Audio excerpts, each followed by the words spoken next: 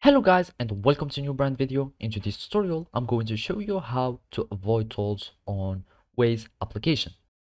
So now the first thing to do is to download the application. So basically we need just to go to your phone store, either it was Play Store for Android or App Store for iOS.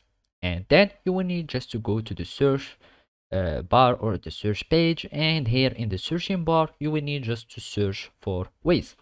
And basically after clicking on Waze we will find this application, and all you need to do is to click on this application, and then you will have this one, and you will need just to click on download or install, depends on your phone that you are using or the operating system that you are using. And after it is downloaded and installed, you will need just to click on open, and after that you will have your application that will be showing like that. And now all it remains to do is to follow these simple steps.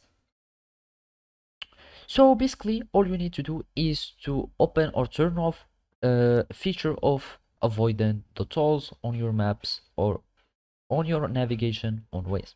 So basically you will need just to go to settings.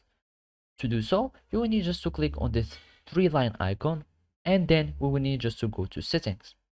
And here we will find the driving preference section. We click on navigation, and here we will find avoid tolls. So you will need just to turn it on, so whenever you have in a route, it will avoid all the tolls displayed on the map, and you will have a route that will avoid the tolls on your navigation. So basically this is how you can do it.